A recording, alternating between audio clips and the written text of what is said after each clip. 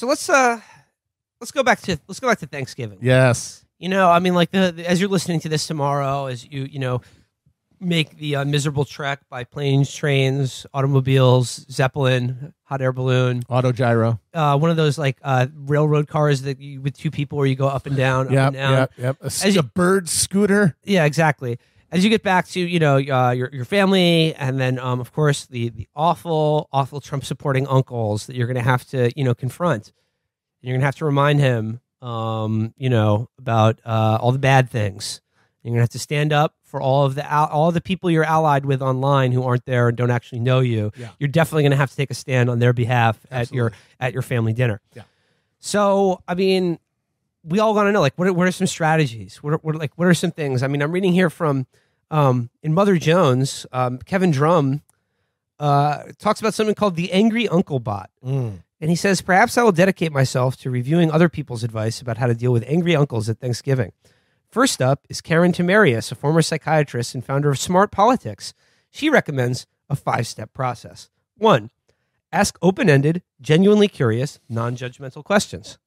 2, listen to what people you disagree with say and deepen your understanding with follow-up inquiries. 3, reflect back their perspective by summarizing their answers and noting underlying emotions. 4, agree before disagreeing by naming ways in which you agree with their point of view. 5, share your perspective by telling a story about a personal experience. In order to practice, Tamarius has created the Angry Uncle Bot, which allows you to simulate conversation with your Trump-loving uncle. Can I just say that these conversations, for people that follow this is going to sound like Tony Soprano talking to Dr. Melfi if they both experienced severe head injuries. Just threaten to suck your uncle off. Exactly. It's the only way to end these conversations. Exactly. Honestly. Just say, I'm going to suck that pecker. Yeah, no, uncle. Then it's over. You're done. I hate to be this guy, but if they're like a boomer, they're older, they're going to their grave believing all that. I'm sorry, man. I'm sorry. I hate to say it. I'm sorry. I think I actually have the most representative experience here. Because you're a Trump voter. I am. You're the guy that everyone argues with. Because Will obviously is from a family of fellow travelers. Felix has a right wing uncle, but he's like an actual neoconservative. Yeah, he's so cool. He's not really a lumpen Trump supporter. No, but I have these guys. I have Trump uncles, like real guys, like real dudes. Who are your guys? Who are your Trump uncles? And I talk to them, and I do argue with them. Like I joke about being above it, but they bait me because they like it. They like conflict. They love seeing you get triggered. People from my part of Wisconsin, it's funny, like Midwest has this reputation of all this, like the Minnesota nice, the sort of suppressed conflict. But like where I'm from, the Making a Murderer town, people just fucking yell at each other all the time. Oh, yeah. It's like Russia, basically. No. Minnesota nice was never true. It just means it's a joke. It's like they're just passive aggressive shits. But they wouldn't have any passive aggression where I'm from. It's just aggression. Illinois, so same thing. They all love yelling at me, and I get mad at them, and it's funny. You yell right at them, and their just faces are just totally immobile. Nobody gets I think a lot of these people, they just are. A lot of these people freaking out about talking to their uncles. They're just terrified of conflict. They don't in their lives like they love doing it on the internet, but they can't really, and that's why they do it on the internet, because they can't have conflict in their life. It makes them too anxious or something. And so these things are these awful fraught conversations, and they like practice them in their head, and they act like it's diffusing a bomb. But like, I've had these arguments just yelling at my uncle, and there's nothing is changing. I remember one time, a couple of things he just told me. One, that the missing Malaysian airliner was hijacked by ISIS guys in collaboration with Obama, and that they were going to use it for a terror attack. And then a year later, I asked him about it. He said he'd never said that. So at that point, what are you even supposed to do? They literally won't stand by what he's saying. One time, he was talking about, this is before Trump got in, he was complaining about Obama wasn't doing enough about ISIS. And I just asked him, well, what do you want to do about ISIS? And he just mimed holding a gun. Just like, I'm like, all right, yeah, let's crack this one open with some like Habermasian, dialogue. That's not going to fucking work. I mean, they believe what they believe. They're very self-satisfied about it. And they find you to be insufferable. I mean, I am insufferable, so I give him credit for. I suffer you very easily, right? But I mean, I think the older you are, and the less sufferable I am. And it's just I still probably will argue with him once in a while, just because because he will bait me, but I've definitely given up on the thought that I'm ever going to change anyone's mind. This guy told me that Uber was going to take over all public transportation. Why? Because public transportation doesn't make money. That's the problem with it. Unlike Uber, That's thinking with both your brains. which has lost over $5 billion like in the past half a decade, there's no conversation to have that's going to change anything. And even honestly, if it did, people have this idea that, it's something.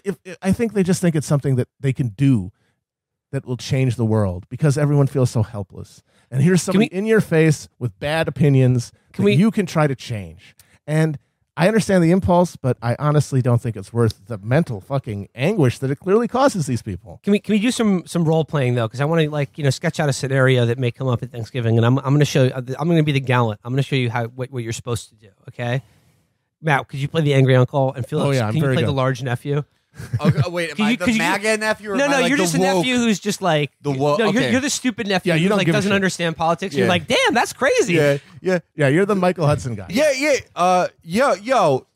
I heard that they're gonna start like fucking the army. They're gonna be able to build like in Fortnite, and then like when they start doing that, it's gonna be like ICE is gonna be like, yeah, we give up. Yeah, they're Felix- doing that. I'll tell you where they're doing that. They're doing that on the border. See, that's what's happening is those troops right now, they're building the wall, and they're doing it in secret. It's fucking brilliant. Trump's a genius. Damn, I wish I thought of that. Yeah. Uncle, I'm going to suck you off. Damn, that's sus. What? No, like seriously, maybe not today, maybe not tomorrow, but there will be a day that will come when you will look down and your hog will be just getting sucked off gloriously by me, a lib, a college student. What? I'm going to go watch the game. Let me see that turkey neck. There's one on the table. Let's see the one in your pants. No, I'm going down to the basement. This is making me uncomfortable. See? There you Damn, go. what Boom. if Travis Done. Scott did an album with Imagine Dragons? Done. See? That's all you need to Dude, do. that's perfect.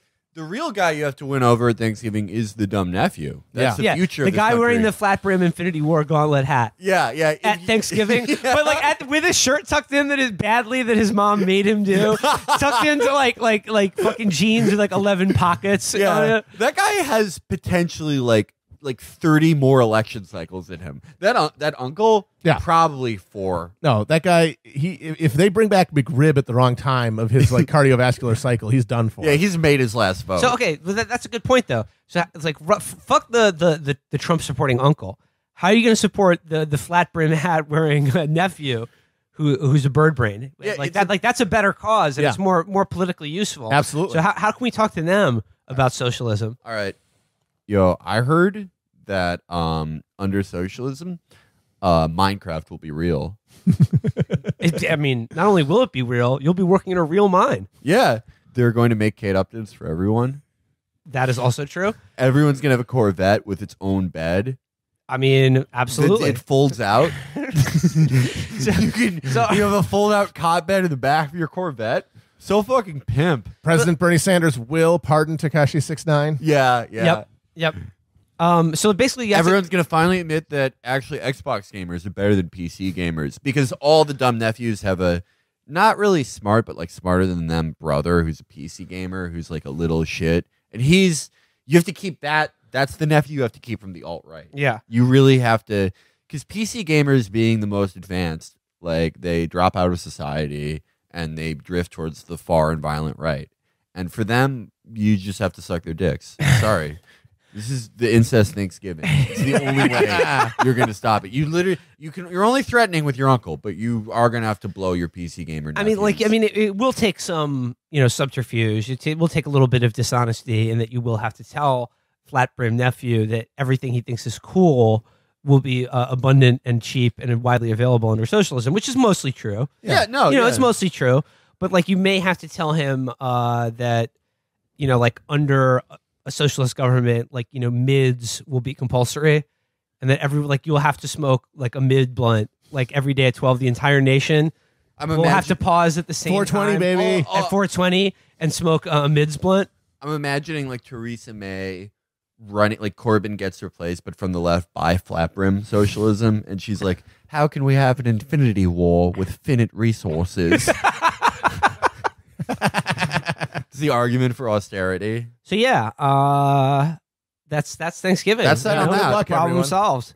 Yeah, we Suck solved that hog. Thanksgiving. We solved the economy. And, buy some Iraqi dinars, sell them to your Trump uncle, There and you then go. donate the money to your socialist cause. And of then choice. go use the money to buy to high grade. High grade. Yeah. That loud. Yeah. That indica or maybe a hybrid strain or something like that. Yeah, then resell that trash. Get yourself some mids, and then use the profit. Donate to your favorite socialist org. Mine is the New Democrat Coalition.